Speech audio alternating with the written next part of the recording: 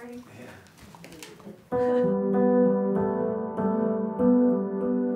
I'm Ella. I'm 11 years old and I live in Boston, USA. When I was 5, I was out back roasting marshmallows and the flames were like coming up a little and they caught onto my dress and then the heat made the grill explode. My dad was trying to like put them out and my mom rushed my brother inside and grabbed the hose. It was a 3rd-degree burn because it was like a fire and there are serious scars from my waist up. Some of my scars are here and then down this arm and then everywhere, like from my shoulders to my waist. I remember like just panicking and seeing the hospital and just not knowing what was going on. One of the first things I remember after coming out of the hospital is coming home and all of my friends and a lot of my family being there. And I just remember like being happy for the first time in a while. We were so thrilled to get your letter. We have realized like every time we share somebody's story, it seems like there's someone out there that it clicks with and it helps them. And here's the letter. This good handwriting stops now. That's the first sentence. Because I was trying to write everything like really neatly and perfectly. I'm an 11-year-old girl from Boston. I love unicorns, fairies, and I happen to be a 3rd-degree burn survivor. But I'm not going to blab on and start up a big pity party. That's not what I do. Stereotypically, girls my age worry about makeup and clothes and boys and blah, blah, blah.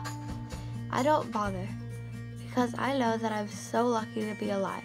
That's one of my favorite lines. I'm so lucky to be alive. I think all of us can try to remember that no matter what we're going through. Some girls, they're like, I have to go to school. I have to do my homework. They're just like, do you know that there are so many people like around the world, especially girls, who would like do so many crazy things to get to go to school, to get to do their homework, to get to have an education. Like, after I was burned, so many people would ask, what's on your arm? Or what's that on your face?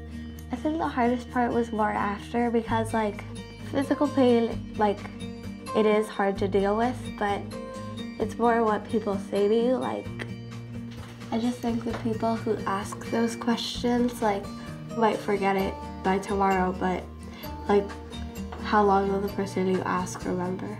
Do you remember anything that helped you to kind of flip the switch and try to focus on positive things, even in that difficult time? My friends.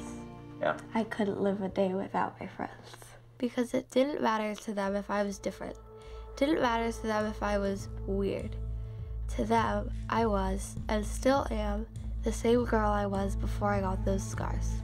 I knew that she was going to have scars, but I didn't think they were going to leave a mark on her personality, and they didn't. I know my shortcomings are nothing compared to others. I have all my limbs. I can hear and count and sing and see and laugh at random things like pig puns. And I am so grateful for all that and more. So I guess what I'm trying to say is, your past is not what defines you. It's how you choose to look at the future. It's what's inside that counts.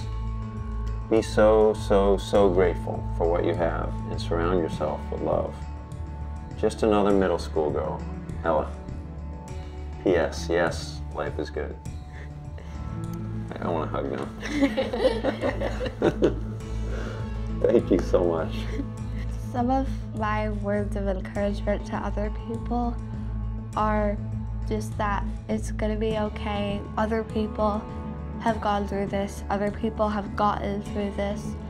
So if other people can, you can too. And basically just, it's going to be okay. We realized early on that Life is Good isn't about us. It's about a broader community of optimists, and we're so grateful for the stories people have shared through the years. It's a ripple effect. The stories you share help us grow the good. If you have a story to share, send an email to goodstories@lifeisgood.com. And if you want to view more stories, visit us at lifeisgood.com or on social.